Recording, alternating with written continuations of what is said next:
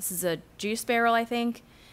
It's so hard to retrofit these things to fit the downspouts properly and then also have an overflow. You're putting in extra holes, and there's 3 bung holes at the top, and then they cut this one for the downspout, but there's a couple problems. What's the first problem you all see?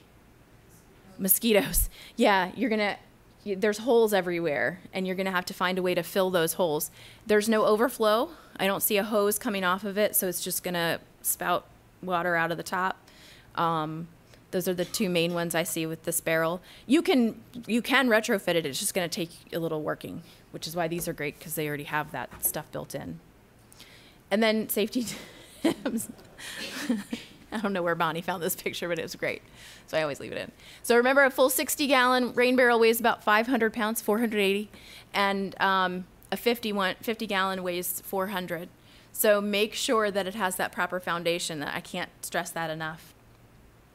Now we're getting into what you can do with the water after it, you've got this overflow hose. What the heck am I going to do with the rest of that water? Remember I asked you that at the beginning?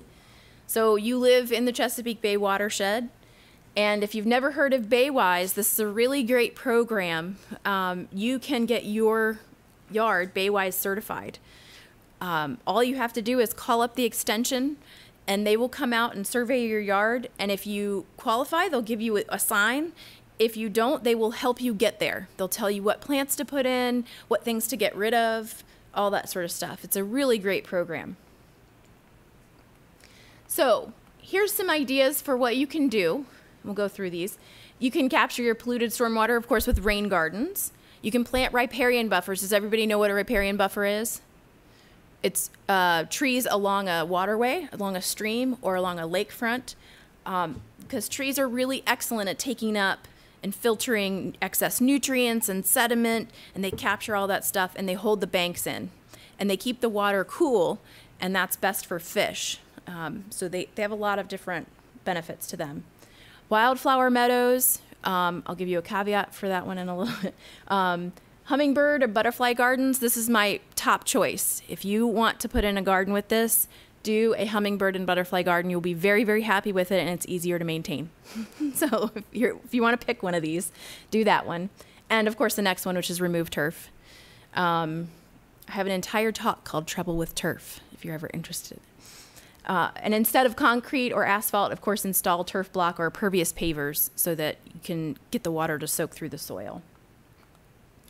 So what are rain gardens? They are these saucer-shaped landscapes that they let the stormwater go in and soak into the soil. The whole point is to have plants in there that can soak up all the excess gunk and keep the stormwater out of the storm drain system. We don't even want it to go to the streams. This way, it goes and becomes groundwater, and it's cleaned in the process.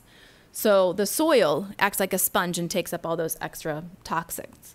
And then, of course, it's on-site stormwater management. The idea is to disconnect your downspout and take a downspout, maybe 2 downspouts away from that whole stormwater system and keep it on site. So you're just replenishing the groundwater there. Riparian buffers, this is, I want to show you this picture. This was before the riparian buffer went in. And of course they provide vital habitat, filtration, sediment, they regulate water temps. That's after. It's pretty dramatic. That was in a span of, I think, less than 10 years. So, and that's a trout stream. And that's really important. It's very critical to have trees overhanging trout streams because it provides shade and keeps the water cool for them. They can't survive. Even if the water increases by 2 degrees, they will not survive. So keep that in mind. And native plant gardens. This is an example of one. This is more of a meadow, but meadows are very difficult to maintain. You really have to keep after them for a few years. But you can also use this same scheme for butterfly and bird gardens, providing habitat and make sure you have a diverse plant scheme. They take up and filter the water, they keep the weeds down, and they improve the soil structure. That's really key too. The soil structure is a critical component because it's going to be taking up all that storm water. All the water that goes through here and goes to a garden, just remember that soil has to be able to absorb it. So you need kind of good quality soil. If you need to amend it with compost, do it. And that's it. there you go. Emmitsburg evening yoga. Thank you so much, Jenny. That was great. You're welcome. Are there any questions for Jenny while she's here? You said something about wildflowers, and then you said I'm going to talk to you more about Yeah. So wildflowers, if you want a meadow, you're going to be, like I was just saying, you're going to be after it for about 5 years. A meadow is difficult to get established. So the reason I say that is from experience. You can take about 100 square feet a year. I wouldn't recommend more than that. And seed it, and then let it get established, and you'll have to reseed it the next year and pick out all the weeds, reseed it, pick out all the weeds. That's the way that meadows work. But if you plant a bird and butterfly garden, just, picking out certain plants, you're going to have a lot more luck. With a meadow, it's usually huge, and it's way more difficult to maintain. So it's one of my least favorite garden types. I mean, I love looking at them, but to get established, it's not my favorite. Bird and butterfly is my number one. Beyond even a rain garden, I wouldn't even put in a rain garden unless you already have a natural swale in your yard. Go for it. But I don't want to dig a hole. I would much rather just put in a bird and butterfly garden and direct my water to it. So, Are there any more questions? Yeah, what would you recommend for distance from your house if you're going to do a butterfly garden? Because you don't want hoses really going right. too far across your property. Yeah, usually if it's just a garden and it's got perennials and annuals and stuff, 5 feet's fine. If you're putting in woody shrubs, trees, 10 feet is minimum, really just because of the root system. But if you're only doing perennials and annuals, that's fine.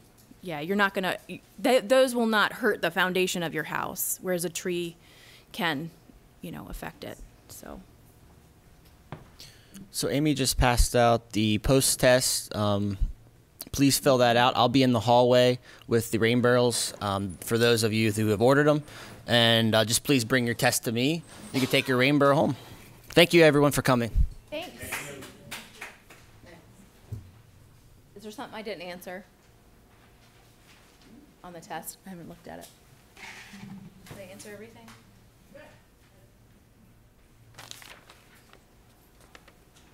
No, I answered everything.